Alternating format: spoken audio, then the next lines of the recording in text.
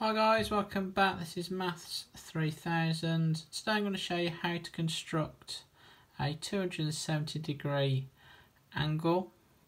Okay, this is very similar to drawing a 90 degree angle, but instead of marking in the 90 degree angle, you're marking the reflex angle, which is the other angle to 90. So let me show you how to do this then.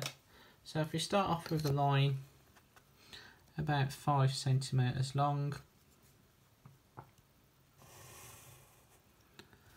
Okay, so I'm going to make the angle on the left side of the line, and the next thing I'm going to do, I'm just going to extend that line outwards.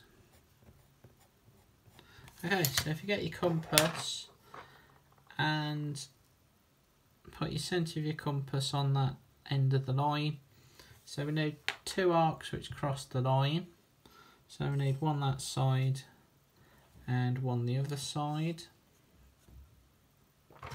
So we're now going to move our compass points to here and here.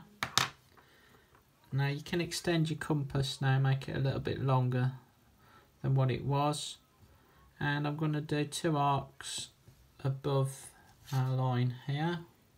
So we're going to do an arc there, do the same on the other side.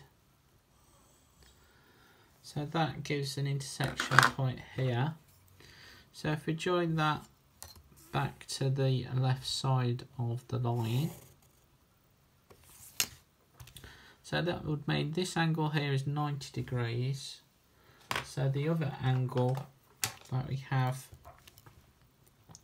this one here, would be 270 degrees. So I hope you liked this video. If you did, make sure you like and subscribe. Thanks for watching guys. Bye bye.